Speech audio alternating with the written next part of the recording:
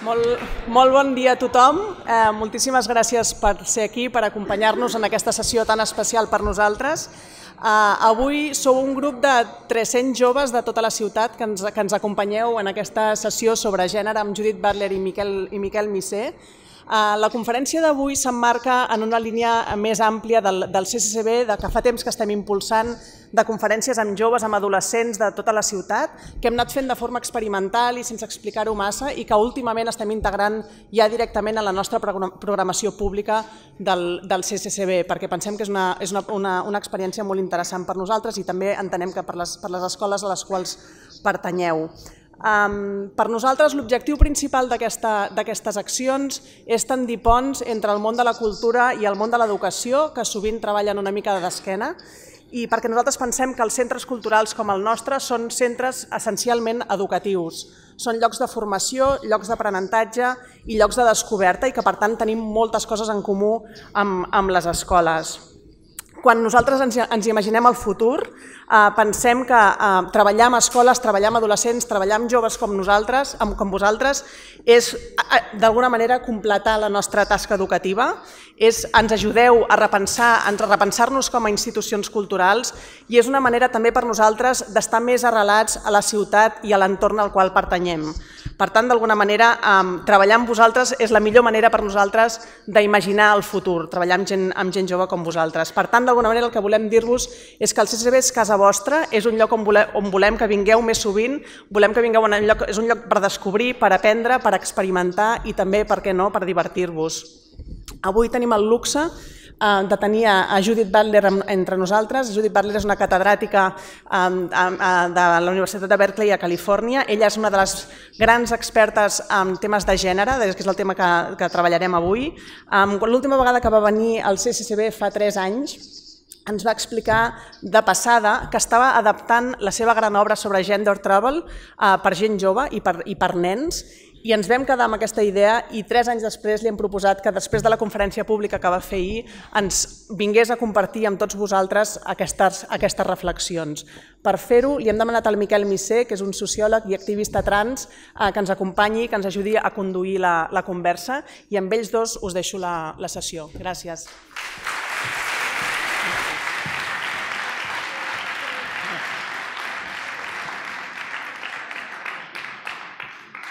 Molt bon dia a tots i totes. Com esteu?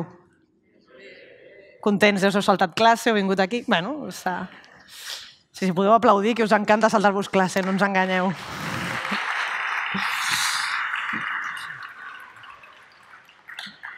Bé, no és exactament saltar-se classe, avui pensarem bastant, però d'una manera més amable. Bé, abans que res, donar-vos les gràcies a tots i totes per estar aquí. També als professors i professores que han insistit molt per convèncer els seus centres educatius que era fonamental estar aquí. No sé si sabeu, però hi ha molts instituts que volien venir i s'han quedat fora, així que la gent que esteu aquí sou molt, molt privilegiada. També gràcies al CCCB per obrir aquests espais i, com deia la Judit, entre la cultura i l'educació. I sobretot gràcies a la Judith Butler, que a diferència de moltes persones que es dediquen a pensar, ella està convençuda que és molt important pensar també en relació i pensar també en la gent jove, no? Pensar què penseu vosaltres de totes aquestes idees que s'estan desenvolupant. Per tant, realment, moltíssimes gràcies per acceptar aquesta invitació en aquest diàleg. Tot i que possiblement ja la coneixeu, o l'heu treballat a classe, o l'heu vist a Merlí, alguna d'aquestes, la presentaré com molt ràpidament. Sí, efectivament és una filòsofa nord-americana que treballa, és professora a la Universitat de Berkeley, a Califòrnia, i té una obra molt, molt extensa, de més de 10 llibres, que avui no ens aprofundirem molt, però que han sigut molt, molt importants en el desenvolupament del pensament feminista, de les idees entorn al gènere. Ella principalment s'ha centrat en pensar per què existeixen els homes i les dones, per què existeix el comportament masculí i femení, d'on ve, d'on no ve. Ha reflexionat també molt al voltant dels gais, les lesbianes i el col·lectiu transsexual. Aquestes són com algunes de les seves idees força. I d'alguna manera, algunes de les idees amb les quals avui pensem aquests temes tenen molt a veure amb aportacions que va fer Judith Butler ara fa pràcticament 20 anys. D'alguna manera això s'ha anat traduint amb altres coses que potser vosaltres quan us les trobeu no fica. Això són idees desenvolupades per Judith Butler, però d'alguna manera ho estan. Llavors avui tenim l'enorme sort de poder discutir i debatre amb una persona que ha reflexionat sobre això i que té segurament moltes coses a dir.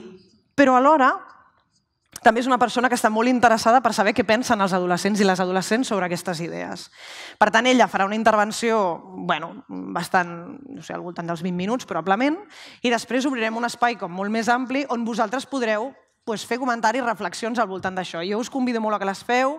Segurament hi ha una mica de timidesa al principi, no patiu, tenim la sort de poder tenir espai per fer-ho i m'agradaria que realment parléssiu i diguéssiu el que us sembla i el que us està generant tot aquest tema. Segurament entre vosaltres hi ha persones que els interessen més o menys els temes de gènere, però hi ha una cosa que és molt evident i és que us interessin més o menys a tota la gent que estem aquí ens atravessen. O sigui, no és una cosa que sigui una cosa exterior a nosaltres, sinó que tota la gent que estem aquí vivim en una societat que espera de nosaltres que siguem homes o dones, hem de ser homes o dones, si no ho som o no ho sabem és una mica complicat, i tot el rato aquesta pregunta se'ns està fent. Quan anem al lavabo hem d'escollir una porta, quan anem a una botiga de roba hem d'escollir una secció, quan hem de fer un regal a una persona que ha acabat de néixer hem de saber el seu sexe, o sigui, és una cosa bastant pesada. Per tant, encara que no us apassioni el tema, males notícies perquè us implica directament. I després, també és un tema que té molt a veure, per exemple, amb qui és el líder de la classe. També és un tema que té a veure amb qui lliga més amb una classe. També és el tema que té a veure amb qui és en un institut qui rep els insults, qui és el marica de la classe, qui és la puta de la classe. I tot això són temes que us trobeu en el quotidià, a les portes dels lavabos, que tenen tota aquesta descripció d'insults i famílies d'insults, que sempre són molt estimulants. Tot això, que és el vostre quotidià, són reflexions que tenen molt a veure amb el pensament que proposa Judith Butler. I alhora ens trobem en un moment bastant interessant on els temes de gènere estan molt, molt presents en el nostre dia a dia. I vosaltres segurament ho constateu, però els temes de gènere tenen a veure amb per què la vaga feminista va tenir l'èxit que va tenir. Espero que anéssiu a la manifestació. Oi que vau anar? Molt bé. Si no, no ho digueu, perquè quedareu fatal. Vull dir que avui en dia no anar a la vaga feminista és quedar fatal. Això també és una cosa sorprenent, però també té a veure amb per què Conchita Wurst va guanyar Eurovisió, per què Dulceida té tant èxit, per què els triplets, quan fan qualsevol cosa, tothom hi va, per què el nòvio trans de la Marina Operació Triunfo surt allà amb aquella samarreta. Tot això, tots aquests temes que estan tan presents, tenen a veure amb que hi ha hagut molta gent que ha contribuït a poder parlar obertament d'aquests temes. Llavors, bàsicament, la feina que hem de fer és pensar una mica críticament al voltant d'això. I la Judith Butler es dedica a això, es dedica a acompanyar a la gent a pensar críticament sobre els temes de gènere. Per tant, jo us convido a que ho feu, a que jugueu al joc, a escoltar-la i també provocar-la i plantejar-li dilemes i dubtes interessants. Així que endavant. Moltes gràcies.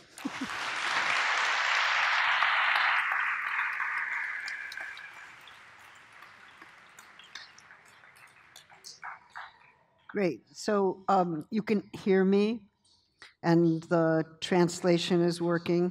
You've got translation? Okay. Yes. Okay, wonderful. I am really happy to be here, and I'm always happy to be in Barcelona. So I wanted to start today by asking you a question. When you were born, what was the very first thing that anyone wanted to know about you? Right? What did they say? You came into the world. What did people want to know? Well, they asked whether you're a boy or a girl. So at that moment in history, you were told, effectively, I don't know what you understood, but that there are boys and girls and that you would be one or the other. Now, it could have been a doctor or a nurse or some other person who announced your sex. But that announcement greeted you as you came into the world. And that question, are you a boy or a girl, that question was waiting for you when you came into the world. It's like you were born. What did they want to know? Gender. Which gender? First thing.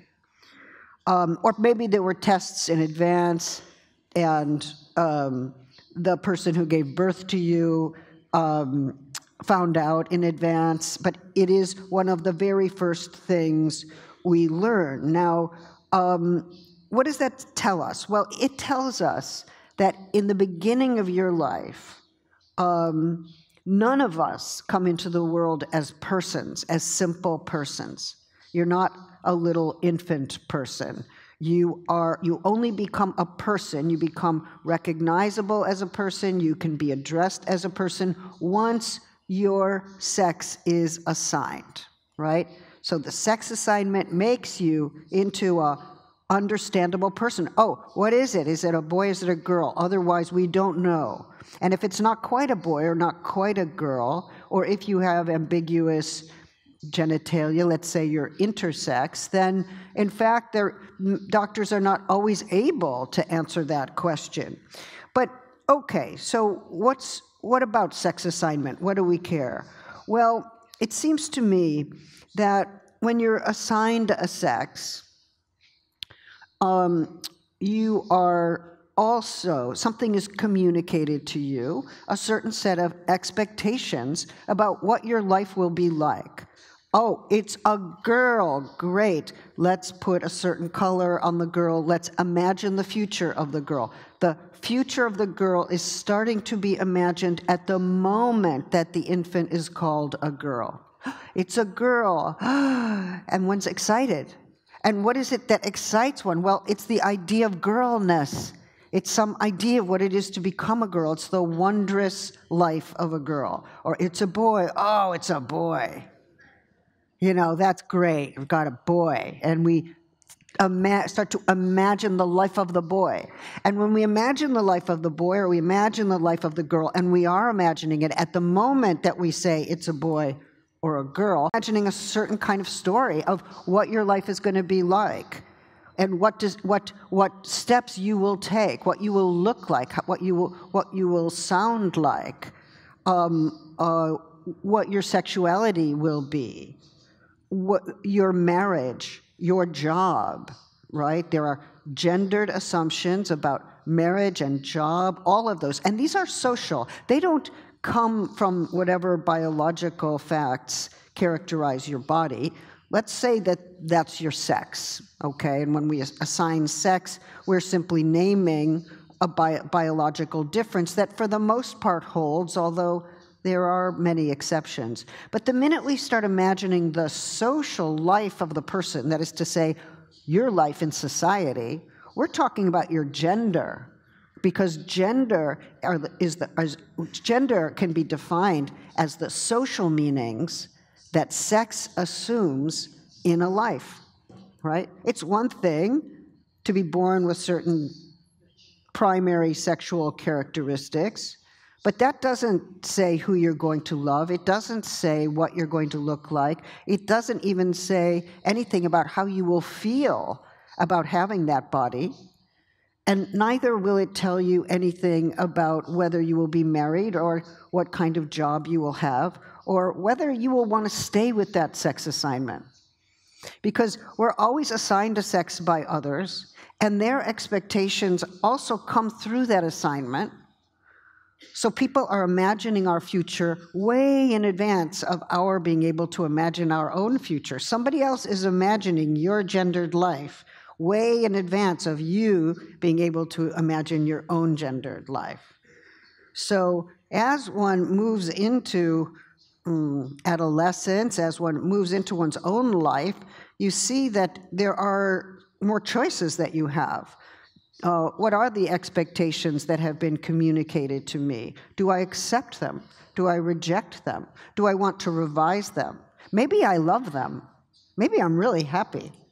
Maybe I was named a girl, and I love being a girl, and I don't feel any conflict at all about being a girl. That's not me, by the way, but there are people who say that, and, you know, I say, good. Have a great gendered life, right? I was named a boy. They imagined me as a boy, and I'm living out their fantasy of what kind of boy I would be, and I'm actually liking being in their fantasy about who I am. That's a good life for me. I'm happy. Good. You don't have to be suffering with gender norms. Unfortunately, many people do. And that suffering can take different forms. Sometimes it's simple ambivalence. I want to be accepted. I want to look a certain way.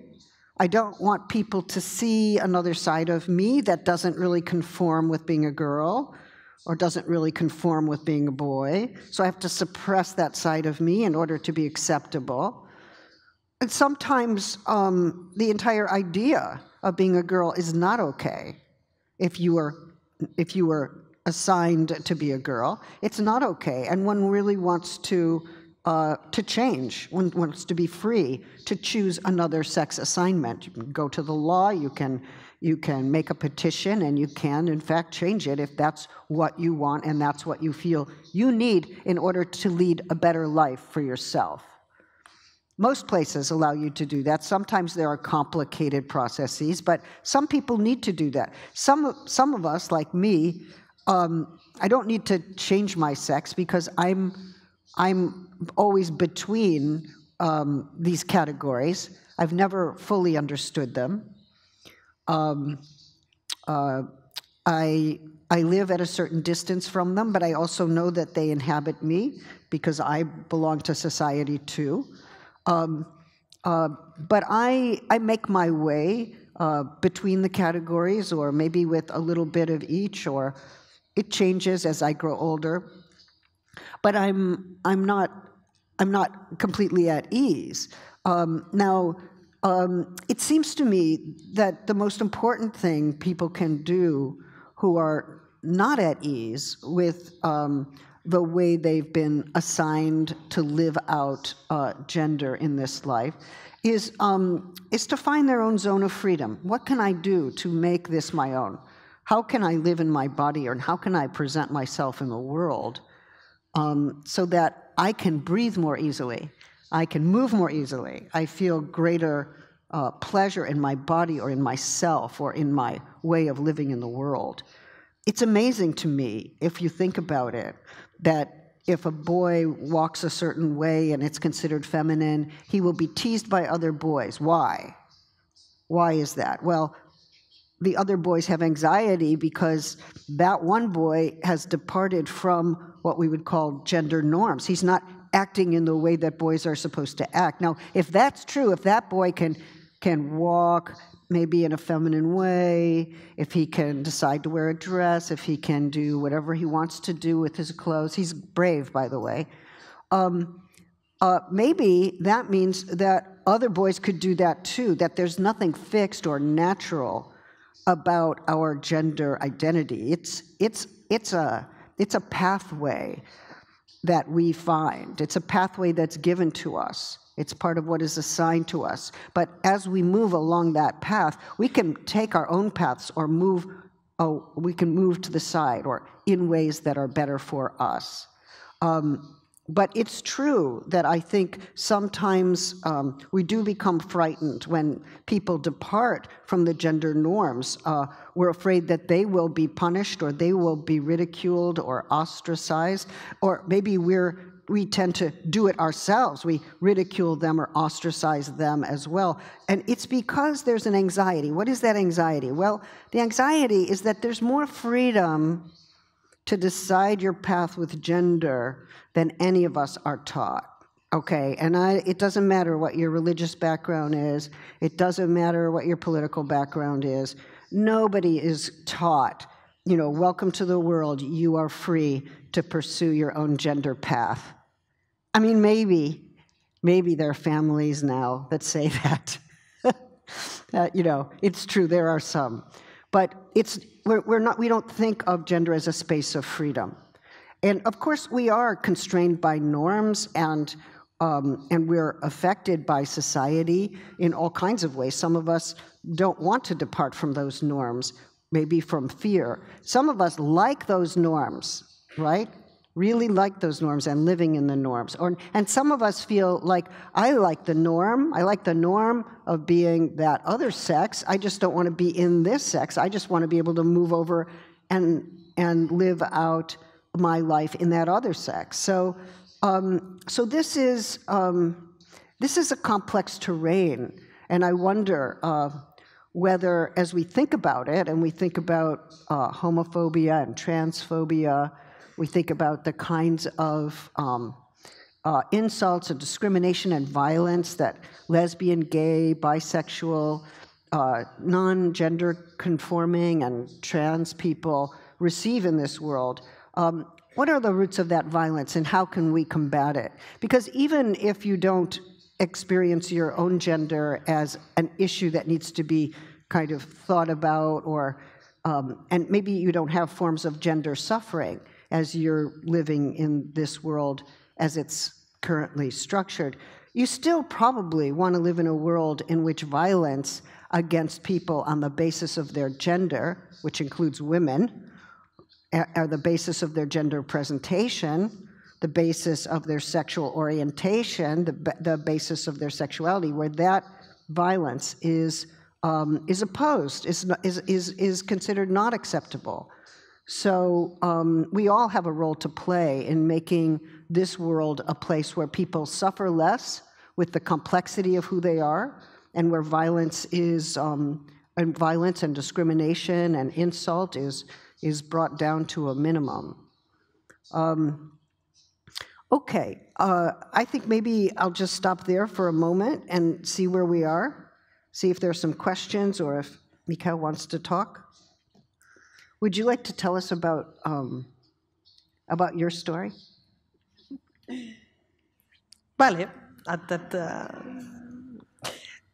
Bueno, m'ha agradat molt moltes de les coses que has plantejat, sobretot aquesta última que diu, bueno, encara que tu no siguis una persona que tinguis una especial diversitat de gènere o sexual, segurament ets una persona que vol viure en un món on no hi ha aquestes violències, no? I això segurament és compartit per molta d'aquesta gent. I també m'ha agradat molt quan has dit que, bueno, que nosaltres quan hem arribat aquí, en aquest món, totes les persones que estem aquí, s'esperava de nosaltres que fóssim homes o dones. I realment jo em pregunto també a vosaltres què us sembla, no? Perquè tant que parlem de la llibertat i tot això, suposo que us feu càrrec que en relació al vostre gènere heu sigut francament poc lliures i espero que això us revolti i us rebel·li i us enfadi, no? Perquè vosaltres no heu triat res en relació a aquest tema. Probablement amb els anys heu anat adaptant-vos, però heu tingut molt poca llibertat, com nosaltres, no? I després això s'ha anat fent. En la meva història de vida, que he tingut bastantes complicacions amb els temes de gènere, jo vaig néixer com una noia i a l'institut vaig decidir començar a viure com un noi. I durant molt de temps tot el tema era no vull ser una noia, vull ser un noi, ara soc un noi, vull que la gent em reconegui com un noi.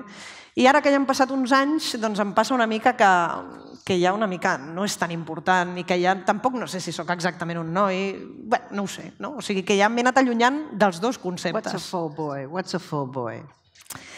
No està clar, en tot cas, és una molt bona pregunta. It's never clear. It's never clear. Per ningú. Llavors, bueno, la qüestió és que jo també em pregunto quin sentit té seguir fent aquesta cosa com de que sóc un noi si tampoc ho tinc clar, i després penso, però si la majoria de la gent que també té aquests dubtes tampoc ho diu, doncs clar, no em quedaré jo sola aquí dient és que ja no ho sé. Llavors també em pregunto per què l'altra gent continua fent veure que és un noi o una noia, no? Per què tothom participa d'això? I a mi em genera una mica d'angoixa, llavors jo faig com els altres i sóc un noi, sí, cap problema. Però la realitat és que em sento una mica allunyat d'això. I em preocupa que tothom sostingui la pel·lícula. Em preocupa que la gent digui, saps què? Que és veritat, que jo tampoc sé si sóc un noi o no. És que m'és igual, no?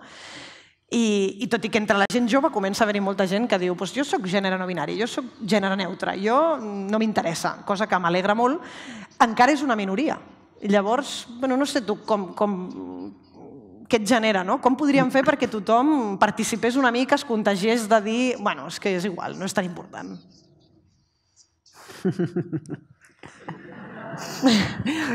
You know, it's funny because some people ask me, do you want to live in a world in which gender categories disappear? And I don't actually want to live in that world, even though I know that there are some individuals who say, I'm not a boy, I'm not a girl, I'm non-binary, I don't like either category, I make my own way, call me this person, use this pronoun, and that's really important for them. But do I think the world should be without any gender? Well, no, and one of the problems is that some people really enjoy their gender. They really enjoy their gender. They love being a girl, they love being a boy, or they take great pleasure in it, and they're actually at peace with it. But even the person who's at peace with it is always somewhere asking the question, what is expected of me as a boy? What is expected of me as a girl? And there's always that ideal or that standard that's kind of up there. It belongs to society, and yet it has its effect on me. And we never quite achieve it. We never know if we've achieved it. And we never quite achieve it because it's a kind of ideal standard that makes us all feel like we're maybe not quite the real girl or we're not quite the real guy.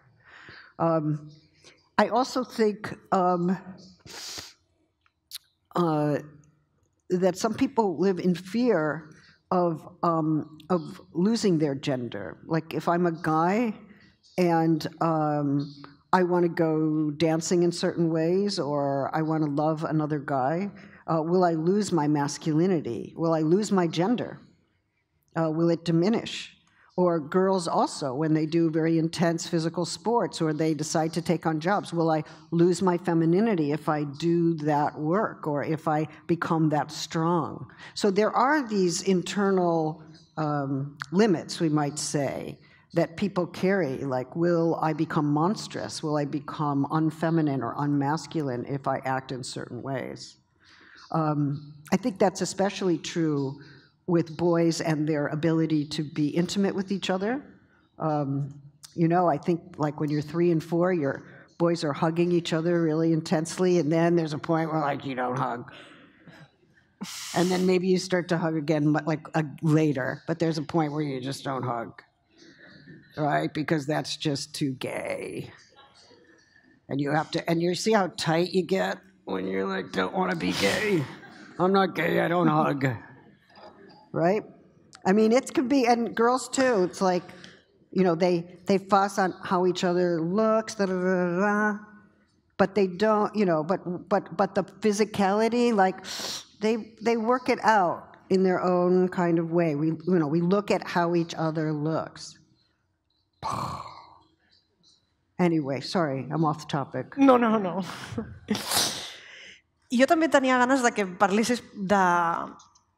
Jo m'imagino que entre la gent que ha vingut avui hi deu haver gent que està entenent molt bé el que estàs dient perquè els hi atravessa, no? Perquè d'alguna manera són persones que als seus instituts tenen expressions de gènere o sexualitats que no són les de la majoria i no ho viuen molt bé. Llavors jo em preguntava, tu, aquesta gent que està aquí segur, que viu amb dificultat o amb soledat, ser una mica diferent a la majoria i que té la sort d'estar aquí avui en dia parlant d'això amb el seu institut, quin missatge li llançaries? Well, my first message would be to make a group. Make a group of people who can support each other, right? It can be about gender, it could be about freedom, it can be whatever it is. But I know in the United States there's a group in almost every high school where kids can go, where they can talk about issues. And what's especially important is that you don't have to say, this is who I am, or this is what I want. You don't have to know exactly everything about who you are, your gender, your sexuality. You might just be questioning. But a safe space for questioning is a really, really important thing. So that's the first thing I would say. And then I guess I would ask myself whether any of this material is ever taught in the classroom, and how is it taught? And do I like it? Do I not like it? If it's not taught, why is it not taught? Why shouldn't we be learning about this, reading stories, looking at films, being able to have an open conversation where people aren't afraid to say what they think and feel, including their fears, including their aversion and their difficulty? Moltes idees que molts i moltes hauríem de prendre nota sovint. Si us sembla, us convidem ja a incloure's a la conversa. Ja m'anticipo a que només donaré torns de paraula a estudiants, tot i que sé que molta altra gent... Però avui els adults hauran d'escoltar i altra gent parlarà. Per tant, doncs, bueno, si aixequeu la mà serà molt fàcil per la gent que porta els micròfons. No tingueu por. Hem tancat les portes amb clau. Molt bé, aquí tenim una pregunta. Ara et porten un micro.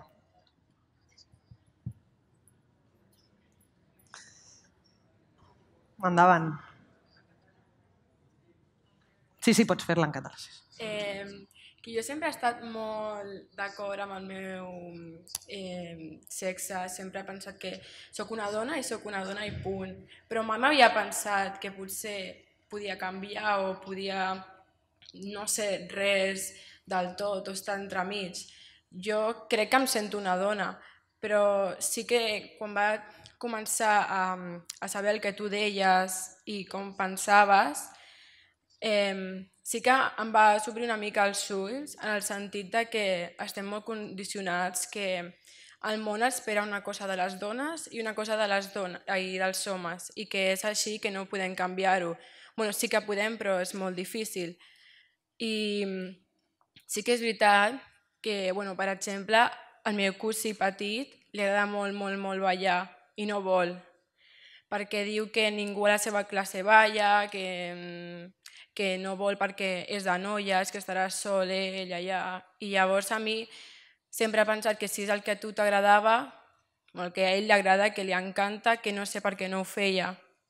Llavors crec que arribarà un moment en què ho farà, però sempre, ara que has dit això, sí que és veritat que els nois tampoc es donen abraçades, ni petó, ni res, perquè és massa gay i perquè no ho han de fer. I no sé. Sí saps.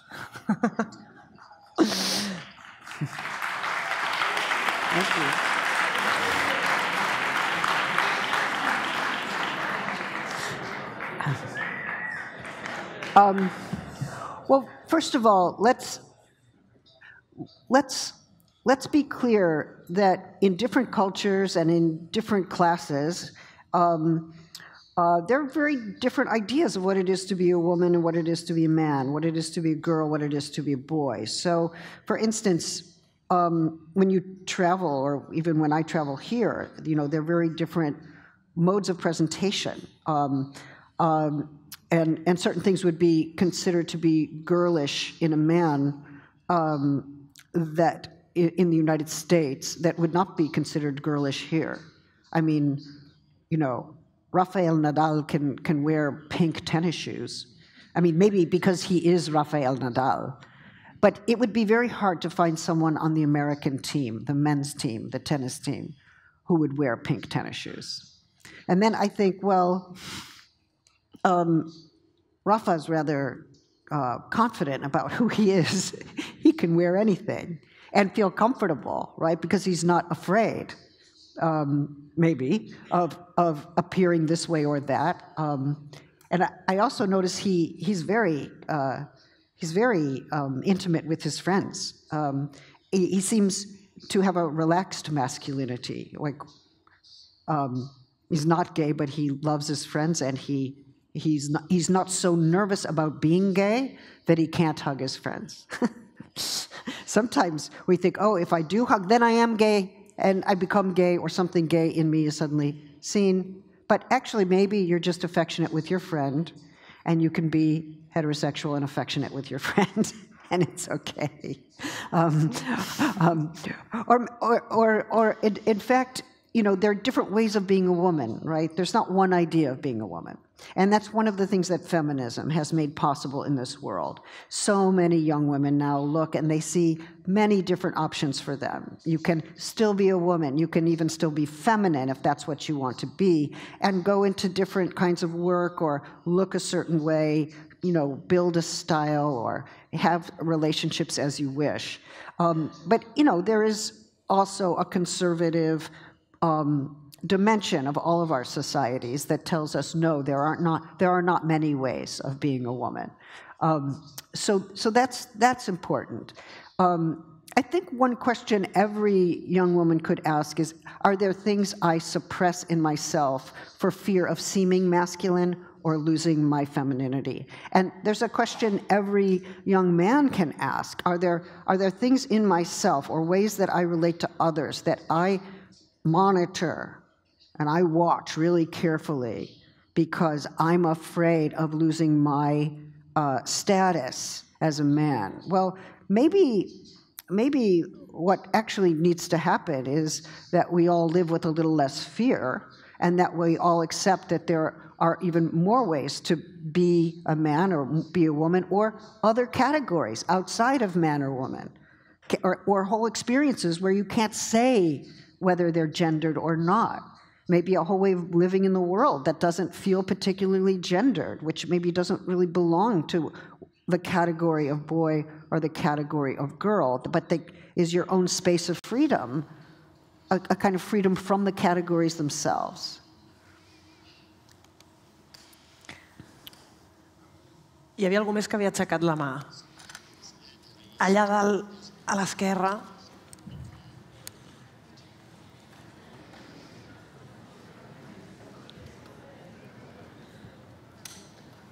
Hola. Vale, perdó. Bueno, la meva pregunta és si creieu que el fet de que avui en dia els adolescents no acceptin les variacions de gènere és una part culpa de les escoles perquè no ens eduquen directament l'acceptació tant com a orientació sexual com els gèneres. Well, that should probably change. That should probably change. You know, there's a fear about teaching gender in the schools. They're afraid that people like us will come in and will tell you, okay, boys, you need to now start wearing pink ribbons in your hair. Or, okay, girls, you need to start playing with trucks. No, we don't do that. We don't prescribe, you know, to people to what to do or how to change their gender. We don't come into the schools and put makeup on men or take the makeup off the girls. You know, we don't do this. The whole point is that there are far too many prescriptions in the world. People telling you how best to live your gender and what it means to be a girl or a boy, and for you to live up to them. So the whole point is to lift off the pressure of prescriptions, to prescribe less and to accept more. You know, when you say that teenagers don't accept gender variation, I bet that's not true. I bet that they're accepting gender variation all over the margins and in parts of their lives that don't necessarily show up in front of their peers or in the classroom.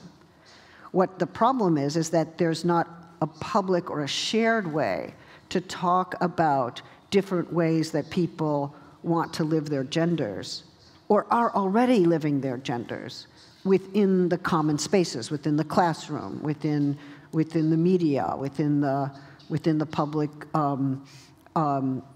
spaces that you share as teenagers. So I bet there's more gender variation in this room than any of us would expect. And what does gender variation even mean? Well, it just means that there are certain things you want or feel, they might even be in your dreams or your fantasies, that you don't feel comfortable sharing with others because you know that would not be acceptable, right? It wouldn't conform, and people might think you're this way, or they might think you're this way. And conformity is really big among teenagers. Everybody fears the loss of conformity. But some people find freedom in not conforming. And freedom is a really exhilarating value. It's a really important value. Okay, sorry. Going on and on. Jo penso que quan dius això de és l'escola culpable de que els adolescents no respectem la variabilitat de gènere, jo també crec que igual no és tan així. Crec que per primer cop els adolescents estan plantejant temes al voltant del gènere i la sexualitat que el propi professorat no entén. I això és una cosa bastant nova, no? O sigui, els conceptes, les paraules que es fan servir, la cultura al voltant del gènere i la sexualitat, molts i moltes adolescents tenen conceptes i saben coses que els seus pares no saben. No saben què vol dir pansexualitat, no saben què vol dir parlar amb gènere neutre, no saben... Bueno, i en canvi molts adolescents sí que ho saben. Jo crec que també els adolescents i les adolescents us podríeu plantejar si vosaltres no podeu portar el vostre institut a canviar la seva perspectiva. Vosaltres també sou una força de gent que està allà, l'institut també sou vosaltres, i per què no apretar una mica també, posar en qüestió algunes coses que no us semblen bé, proposar, escolta, és que em sembla que, com aquest professor que va tenir comentaris homòfobs, va fer comentaris homòfobs a la classe, i la gent de l'institut li va fer una manifestació. Escolta, per què no? Vull dir que vosaltres no només sou el que els professors i les professores fan de vosaltres, vosaltres també feu que els professors i les professores s'hagin de moure. I aquesta és la gràcia, que vosaltres també us sentiu protagonistes de l'escola. No només un lloc on, i si tot el professorat fos homòfobs, nosaltres també haurem de ser homòfobs? No, vosaltres podríeu anar a l'escola i dir, sabeu què? Sou uns homòfobs. Per què no? Llavors, també tenir una idea com més positiva de vosaltres, més empoderadora. Per què no ens plantegem fer l'escola més amable i com? Doncs començarem nosaltres, els alumnes, a començar a reflexionar sobre això. I això en algunes escoles ha passat, en alguns instituts, el professorat ha hagut de formar-se en aquest tema, ha hagut de canviar la seva manera de parlar d'aquests temes perquè el propi alumnat els deia, escolta, és que així ja no. Llavors fem-ho al revés, no és per culpa dels instituts tenim més discriminació, sinó per culpa dels alumnes un institut haurà de deixar de ser homòfob? Doncs potser sí, i no serà per culpa, sinó que serà gràcies a, no? I jo crec que això també és algú... Vull dir que teniu molt de poder, encara que no ho sentiu així. Teniu poder de fer canviar, a vegades, la línia de com s'explica una cosa a la classe. Feu-lo servir. No sé si han... Sí, és que... Bien, vale, molt bé. Hola, bon dia. Abans has fet un comentari sobre que els gèneres no existeixin, que molta gent ha dit que seria millor i d'aquesta manera, no? I que també has dit que tu penses que hi ha gent que se sent molt a gust amb el seu gènere. Però, a veure, a mi, per exemple, em passa, com tu has explicat, que no et sents com un noi ni com una noia, perquè a vegades és com, però què és ser noi i què és ser noia? El que m'han dictat exactament què és. Per això a vegades no ho arribo a entendre. I penso que seria millor que no existissin els gèneres perquè no hi hauria res que ens dictessi com hem d'actuar segons el gènere home o dona i 26 més que hi ha, que tampoc marxés perquè són molts. Però, per exemple, la transfòbia com a tal no existiria perquè, és a dir, no hi ha gènere. Quin seria el problema? Simplement ens diferenciaríem biològicament parlant. Merci. Bueno, gràcies.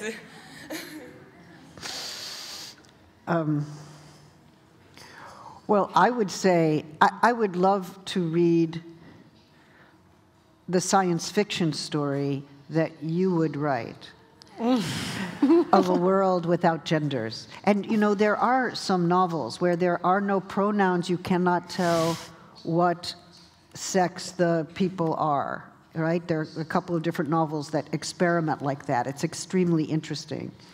But look, here's the problem. Who would decide to abolish genders, right? Somebody would have to have the authority. Like, would it be the state? Would there be a vote? I mean, you don't need another vote. Well, maybe you do need another vote. Okay. Sorry, little Catalan joke. Sorry. No, but here is the biggest problem with getting rid of genders. The biggest problem with getting rid of genders is that somebody would give themselves, or some group would give themselves the authority to abolish gender as a category. And then all the people who kind of like gender, right? What about them? They would be the radicals, right? They would become transgressive.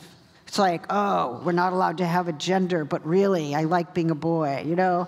And they would be, you know, I think it can't work like that. And in fact, we're formed, you know, it's not just that we're given this assignment, but that assignment is the first moment of being formed. People say, oh, then you've got a name, you've got a proper name, and then you're brought into the family and you're treated certain ways. You're addressed certain ways, vocally addressed differently. If you're a boy or a girl, you're given different toys. You're oriented towards different pathways in life.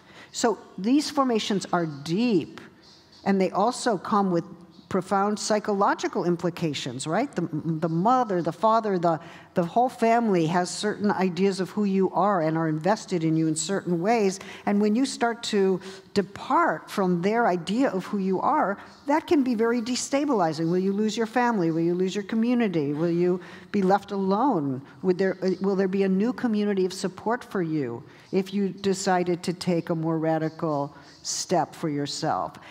And the truth is, these are long struggles. We can't just abolish the categories. They would still be in our minds and in our lives. I think some people want to live them, and for those people who are struggling with them, it depends where you live and what your community of support is. But nobody makes a transformation without some sense of being supported by a community. That's how we can make changes and still thrive in the world, and without being isolated or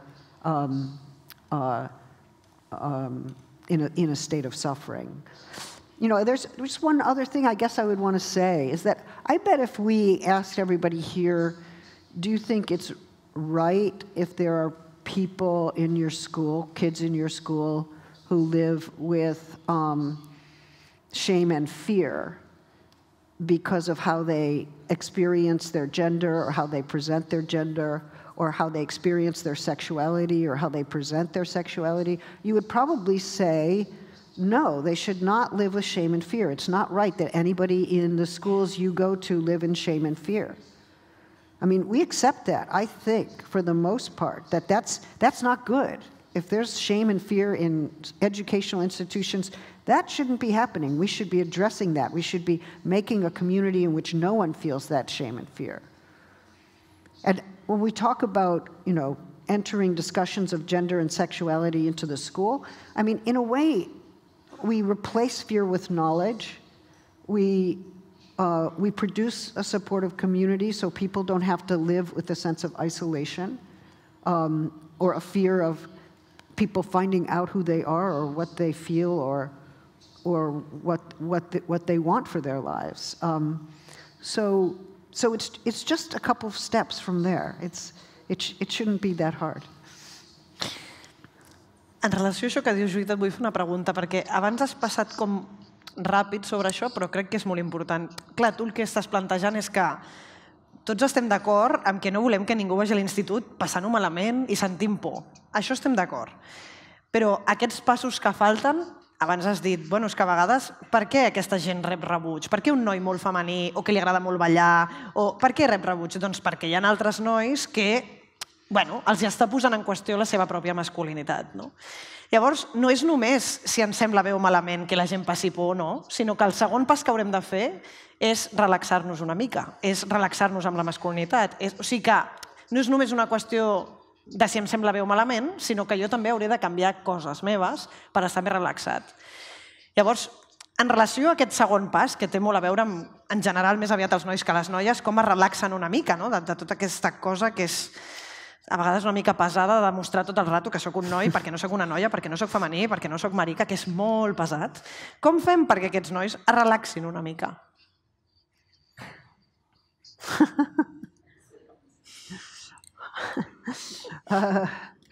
Well, I'm not sure we can make anyone relax exactly, but I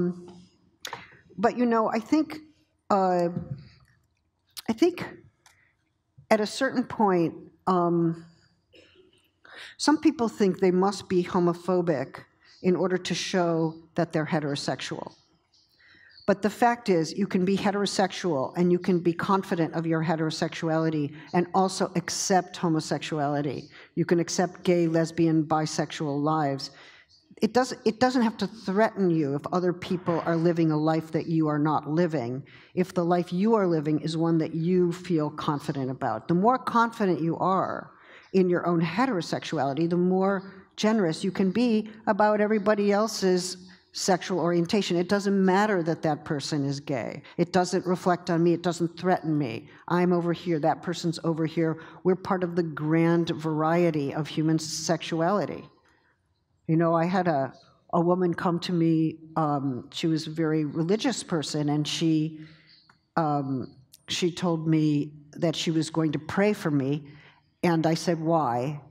And she said, because you don't accept the Bible. The Bible says that God created man and God created woman. And I said, and she said, what you write is against nature. I said, so which is it? Is it the Bible that says there's man and woman, or is it nature that gives us the two sexes?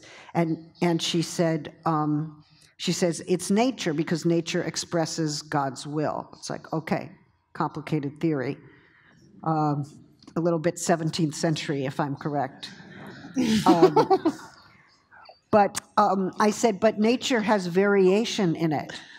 Nature is marked by variability. Sexuality is marked by variation. There aren't just two options. There are many, many different permutations. That's part of what it is to be human. It is that there are these variations. We don't just come in two types, like, oh, your gender is this, your sexuality is this, we know what that is. You can be very masculine and very gay. You can be very feminine and very lesbian. You can be very masculine and very lesbian. You can be sort of masculine, sort of not, and be bisexual depending on who you love, right? I mean, goodness.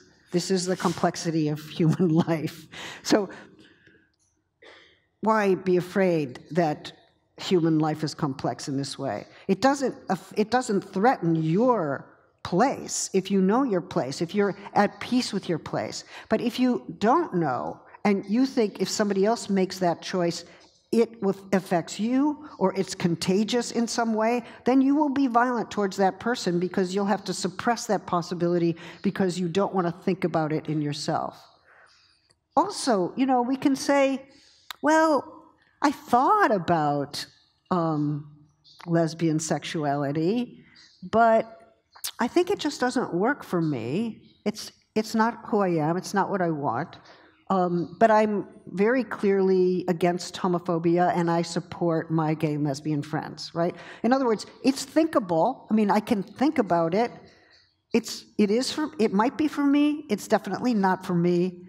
But even if it's definitely not for me, that doesn't mean I have to be phobic, right? It's not for me, but I'm not going to be phobic because what somebody else chooses does not affect your pathway, which may well be a radically different one and equally worthy of respect, right? And straight gender-conforming people are as equally worthy of respect as anybody else on the spectrum. But if we start to think of it as a spectrum and as an enormous variability and as something that's also changing in time, in history, in culture, different possibilities become available to us in different languages for understanding who we are and what we want, then we're living in a dynamic time, and we have a lot to learn from one another. We shouldn't be frightened of each other's choices, of each other's desires. Seems like a bad way to live in the world when you're fearful of someone else's desire.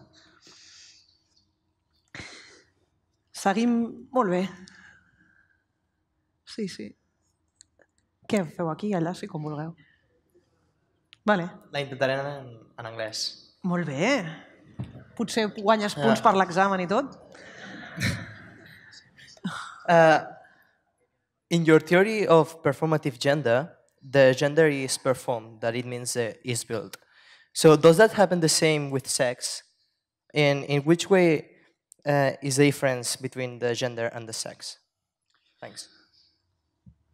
Well, how we determine the sex of an infant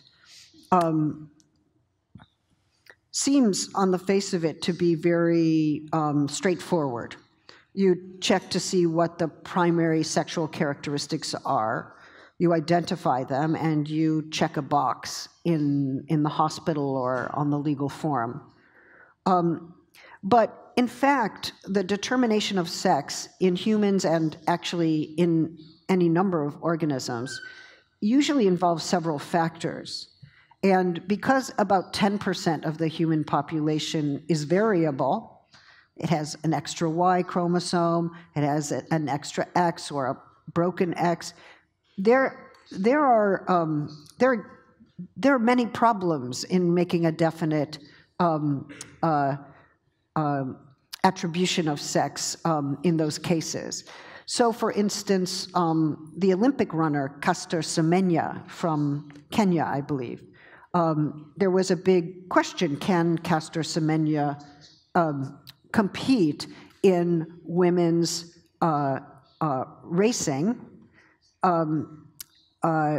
because there was some question whether Castor Semenya was a man or a woman. Now, Castor Semenya didn't obviously have primary sexual characteristics that were male, and yet people were sort of suspicious for various reasons. And they had to bring in, and they had 7 different people deciding this person's sex. Endocrinologist, geneticist, psychologist, biologist, physiologist, right? Law, there are legal standards as well. So there are all these different standards that come in. And historically, even science has used different paradigms. So I don't think sex is performative in that sense, but I think that sex is something that that is interpreted differently depending on the framework, even the medical or the scientific or the legal framework within which we're looking at it. And if it's endocrinological, that is to say, if it's about hormones, you can't see that when the kid is born. You can't see that. You have to test for that. Same with genetics. So, it's a complicated affair. It's not a simple fact. It's a fact that has to be determined, and every time it's determined within a set of frameworks that are sometimes in contest with one another. See, I make things complicated. Allà al darrere, sí.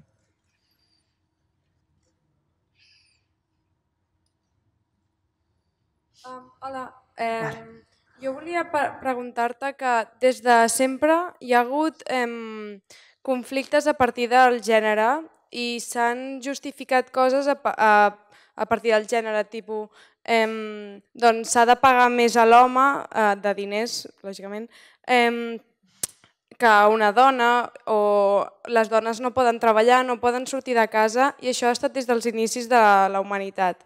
Llavors, ara mateix, al segle XXI, com podríem canviar nosaltres aquesta manera de veure la societat?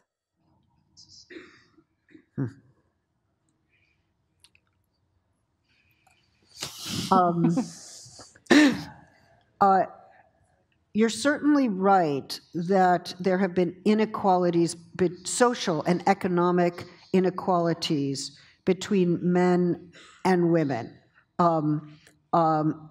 in many different cultures and throughout history.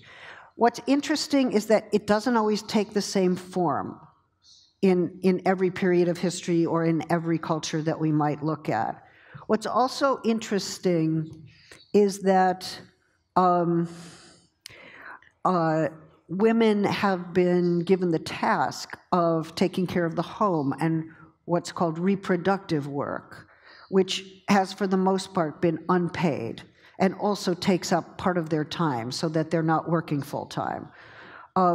So part of what has to happen is changes in what is called the gendered division of labor, where men and women equally enter the workplace, equally take care of the home, the household, and the reproduction of life.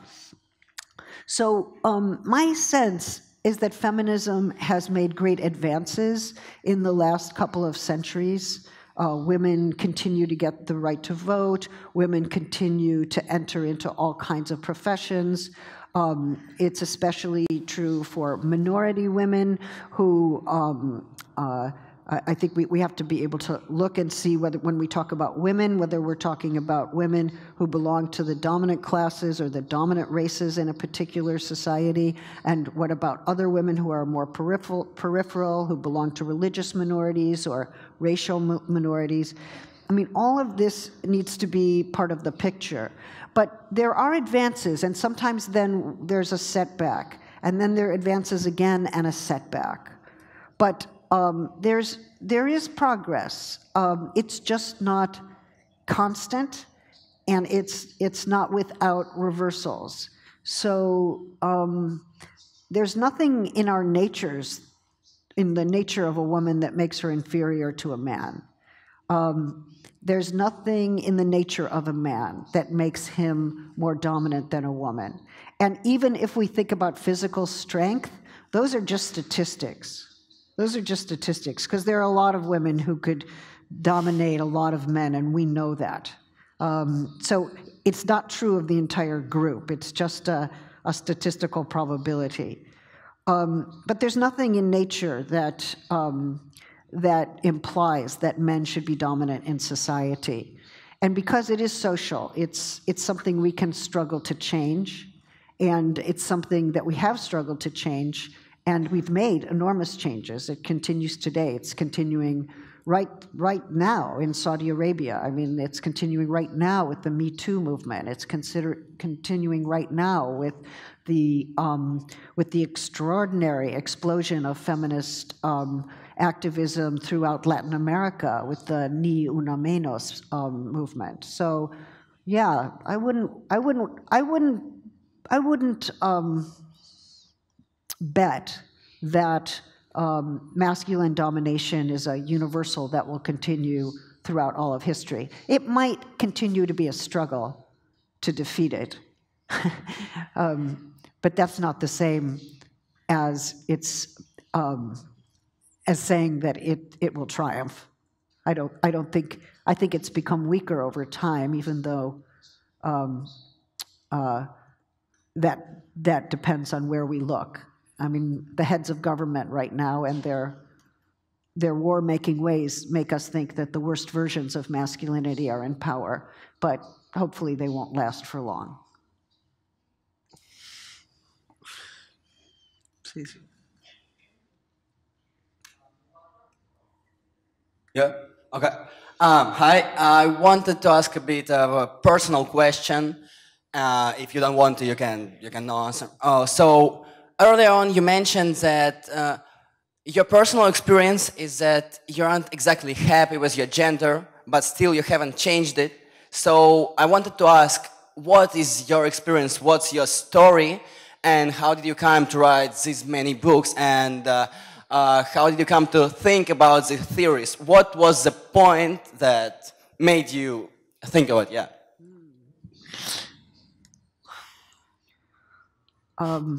Oh, yeah, I don't need that to speak.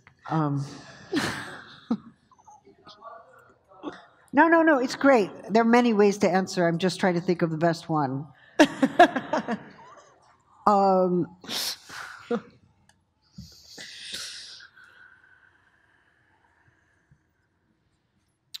Well, when I was young, and my mother was going to take me to school, she would say, "Hold on one moment, I have to put on my face. I have to put on my face," right? And I thought, but your face is already on. And what does it mean to put on a face? This is your face. You come with a face. She's like, no, we cannot go outside without my putting on my face. So I would go, and I would stand next to her at the mirror, and then the face would come on, right?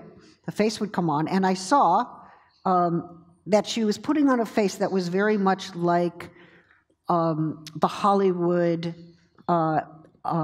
stars that were in the movies at that point.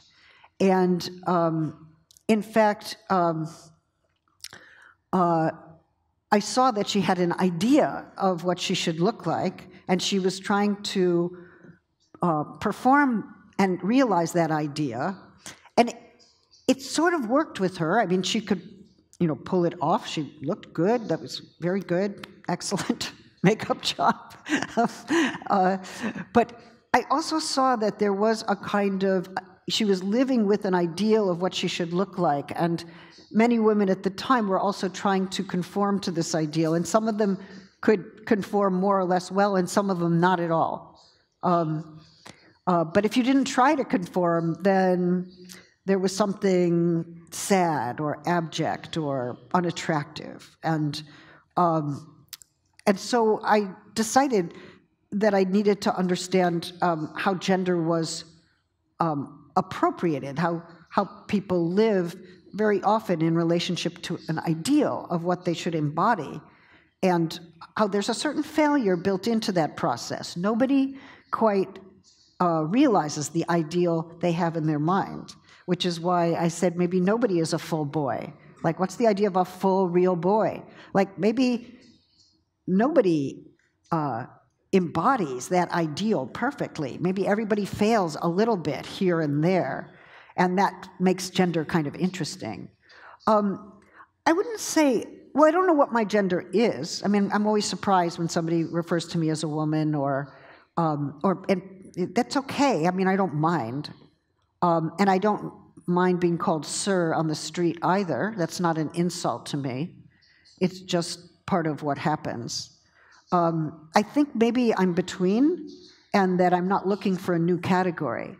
I find my freedom and my well-being in the interstice, in the middle, in the between, and that's okay with me. Of course, if I'm in a feminist debate and somebody wants me to say, well, as a woman, I believe that we should have equality, I will say, as a woman, I believe we should have equality, but I don't really feel it in my heart. But I'll say it for political reasons, that's not a problem for me. I think trans is really interesting to me. There are, of course, different ways of talking about trans and thinking about trans, and Miquel here would be the better person to talk about that. I find that some trans people really feel that they really want to leave the one gender and become the other. And then other trans people are experimenting with gender. They might be called gender queer, or they might be understood as trying to find their own way. Trans is a transition, but sometimes it's a transition that never stops. It's a life of change, or of transitioning, of transformation. And other times people arrive and they're very happy where they arrive, and that's where they want to stay. So even within trans, we get a wide variety of positions. Some of them are a little closer to me. I feel kind of affiliation, kinship, but that's good. I'm not interested in having an identity. I'm interested in having affiliations. It's a less lonely way to live. Per allà dalt n'hi havia una altra? I després... no, sí. La meva pregunta és: quins són els límits entre ser un home i ser una dona, i qui és l'encarregat de determinar-los? That's a good question. Do you want to take this? No, crec que només el fet de fer-te aquesta pregunta ja és quasi la resposta. Perquè si ser un home i una dona és una cosa que algú ha hagut de limitar, vol dir que no és molt natural, no? Si tota l'estona... Si tot el rato hem de fer veure que és tan diferent, és perquè si deixéssim fluir no seria molt diferent. Jo, per exemple, tinc una persona molt propera que treballa en una botiga de roba per nens i nenes petits, no? I sempre explica que quan els nens arriben a la botiga, sobretot els nens, se'n van directament a la roba de nena, perquè és més brillant, perquè els molt petits, no? Encara no els han ensenyat que això no s'ha de fer. Llavors van, la toquen, i les mares una mica, bueno, ves ràpido, no, jo vull això, i entonces el tul, el no sé quantos, la purpurina, i... Clar, totes les històries acaben amb que les mares s'enfaden molt i els diuen, bueno, un rato vale, però ara hem de comprar la roba per anar a l'escola. Llavors, és que no és aquesta. Llavors ella sempre diu, clar, si nosaltres no separéssim les botigues de roba infantil per nen i nena, molts nens i nenes es vestirien de forma diferent. Per tant, perquè no ho facin, hem de posar molt esforç i ho hem de separar. Aquí és on es veu que hi ha un problema, perquè efectivament estem limitant la llibertat d'aquestes persones per triar. Llavors, sigui qui ha decidit els límits entre els homes i les dones, la pregunta és, estem disposats a seguir-los? Per mi seria més això, no? I think the line that separates men from women, depending in which context we're considering this, it's always breaking down, right? I mean, name anything that is typically masculine. Like, well, what about strength? Well, what about women's strength? What about strength that is the strength masculine? Or is the strength feminine? Or is strength something that men and women both have or do not have? There's nothing gendered about strength itself, right? It becomes gendered when we assume that men are the ones who are strong.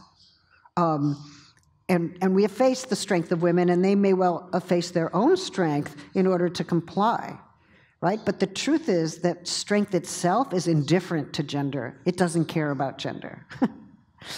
Okay, or even beauty, right? There are a lot of beautiful men. There are a lot of men you would not call handsome, you would just call them beautiful, right? Now, does that make them feminine? Or does that mean that beauty actually couldn't care less about gender, right? Beauty crosses gender. You know, we make women beautiful and men handsome, but maybe some woman is just really handsome. Right? And maybe handsome actually doesn't know anything about gender either. Right? So I don't know, you know, there are two different views. Maybe if she's handsome, she's masculine. I don't know, maybe.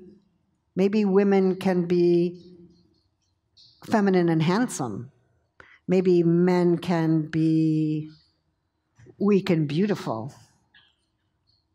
Right? I mean, as we start to think about those combinations, we realize that a lot of people will live more easily. Right? They breathe more easily in a world in which we accept complications like that. So we should ask ourselves, what are the terms that tend to draw the line? And are those terms really gendered, or do we make them gendered, just like the clothes? Ens queda poc temps, però podríeu aixecar la mà la gent que voleu parlar? Vale. Tothom no serà, val? Llavors, agafarem 3 torns més. Sí, sí. I després agafarem... Vale, 2 torns més.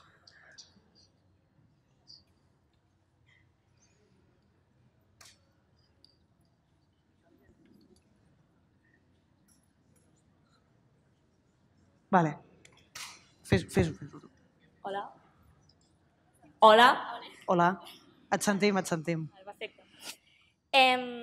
Com és que hi ha homes i dones que, o sigui, no estan a favor del feminisme o no el recolzen quan el que vol el feminisme és la igualtat de gènere? I també, per què creus que hi ha noies que defensen el feminisme però a la vegada, o sigui, veuen malament que els homes no ho puguin defensar?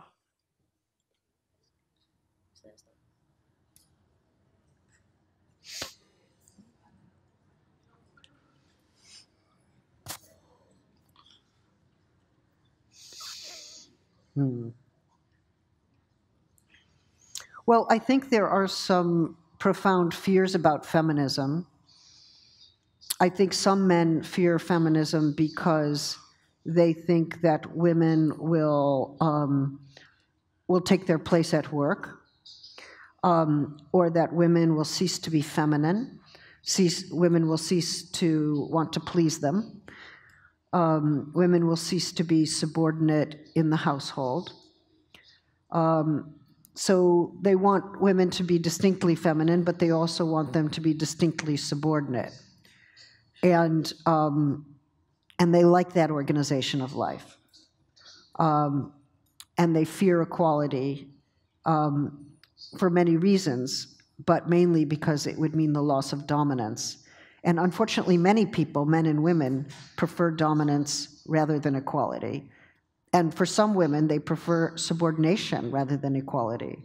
They prefer to stay in their subordinated place because it gives them safety, it gives them a particular role they know how to occupy. It allows them to support their men and to rely on their men economically. So I'm always surprised at the deep resistance to equality that people have, both men and women. You'd think everybody would just want equality, but actually they really don't. They have big stakes in dominance.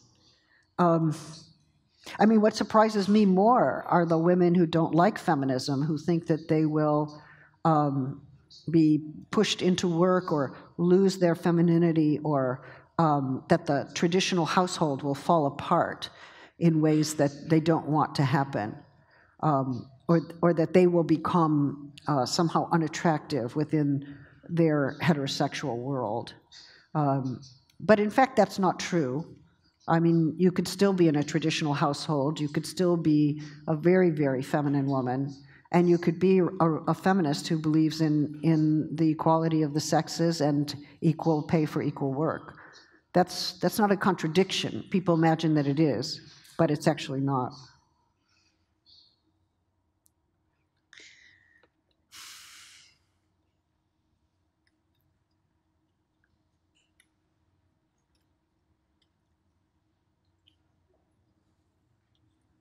Hola, jo penso que això dels moviments del LGTBI està molt bé i hi ha bastanta gent que ho apoya, però clar, després, en la meva opinió, és com que aquesta diferència que hi ha de cultures en tots els països dificulta encara més aquest moviment.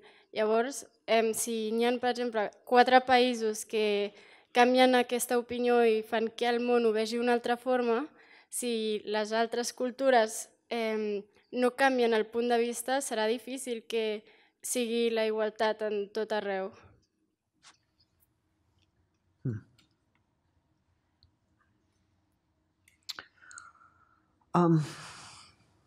Did you want to say anything? Bona sort. You know, sometimes people mean very different things by equality too. But coming from the United States, I'm aware that sometimes our LGBT organizations, they decide what the main goals of the movement are. So gay marriage, access to reproductive technology, or adoption rights. And they decide like what the main goals are, and then they arrive in North Africa or the Middle East or Turkey and, you know, saying, oh, we've come to liberate you. And people say, no, thank you. Don't bring us another McDonald's, please. And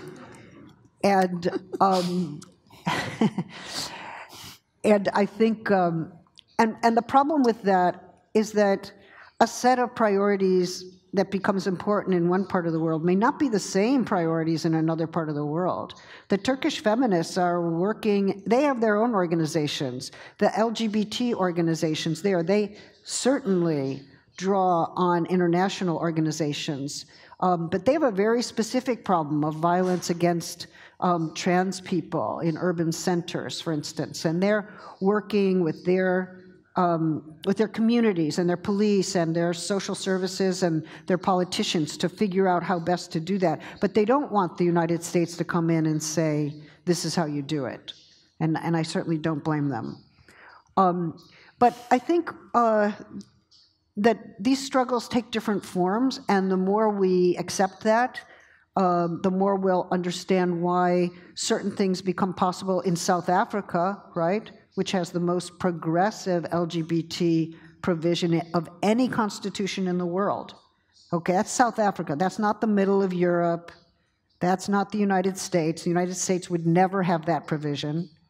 The United States will remain behind in relationship to South Africa, or the gender identity law in Argentina, which I think is still happening.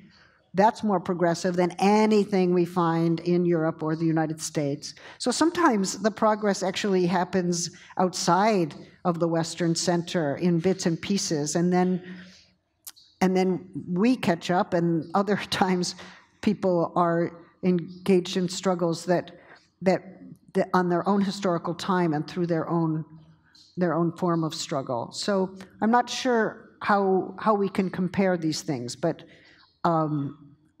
we just need to be careful not to impose one set of cultural norms on another situation, at least, especially if we're American, because we do it all the time. Agafem l'última pregunta. Hello. So It was nice to meet you. I really enjoyed this conference. And since I've studied your work about gender, I was wondering how you will introduce like a newborn person. If you don't say it's a boy, it's a girl, you have to give a name and introduce it, him or her, to society. How you do it then? Thank you. Well, it is true that some people have suggested, like the French feminist, lesbian feminist Monique Wittig, that we do not, we get rid of sex assignment altogether, and that we start getting hospitals to refuse to assign sex and all of that. I'm less interested in that as a solution, although it's interesting, but maybe it belongs to science fiction or utopian philosophy or something. What I think is that, yes, you assign a sex, but the assignment of a sex is provisional. The assignment of a sex is provisional. And what if we brought children into the world, we give them the sex and the name, but we also raise them in a way that they're allowed to experiment and to find what they love and what they need and what they require for themselves. And they're given a chance to rethink the name, to rethink the sex as part of their lives. And they might say, I don't need to rethink any of that. I'm fine. I like the sex. I like the name. Thank you very much. But why shouldn't there be forms of gender experimentation or even thinking much more openly about sexuality that's part of child rearing and even part of primary and secondary education, so that people know that this is a zone where they can make decisions if they choose to, and that's part of what they're being invited to think about and consider in the course of a life. So my point would be to focus on early childhood formation and care, schooling, playgrounds. What are the sites in which children are encouraged or supported to think creatively or experimentally about what their sex is, what their sexuality is presumed to be, what their name is, how they feel about it, and how they want to live in this world. We receive so much from those who care for us, but at a certain point, we start to find our own way, and we start to make decisions for ourselves, and nothing could be more important at that point than to have the support of parents and schools and community. Molt bé. Bueno, ens ha deixat per pensar moltes coses. Moltíssimes gràcies, Judith Butler, per contestar totes aquestes preguntes. Gràcies a vosaltres també.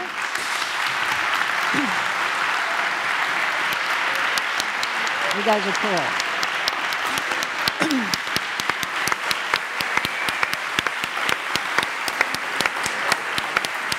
Nice.